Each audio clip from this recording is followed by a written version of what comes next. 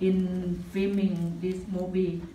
And did you get any response from the government official, such as the consulate, the labor department, or the EOC?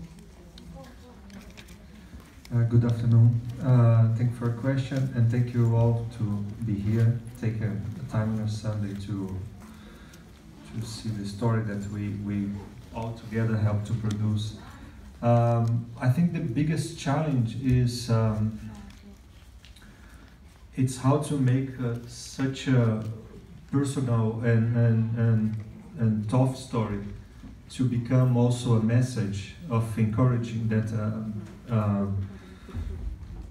we all need to fight for our rights, and we need to help each other, and in showing how difficult for migrant domestic workers in Hong Kong is to access the simple, basic justice that most of the other citizens has. One of the most difficult things on this work actually is to have access to the stories, to the people. But in this sense, since I'm working with Robert and Right Exposure for more than 60 years now, I have to say that it's a big privilege, because this collective of the migrant domestic workers, they were always open to help us, to help them to tell the story. So in that sense, we didn't have much trouble.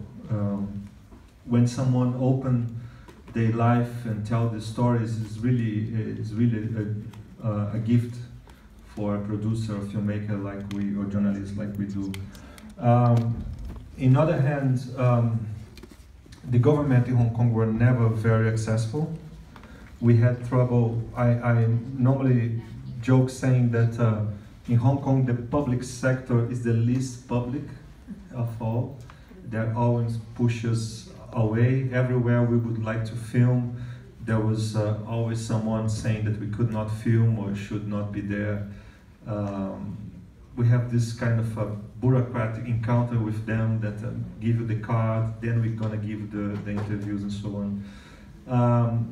The Philippine consulate gave us the interview in the person of the labor attaché, Mr. De La Cruz, which unfortunately didn't end up into the film.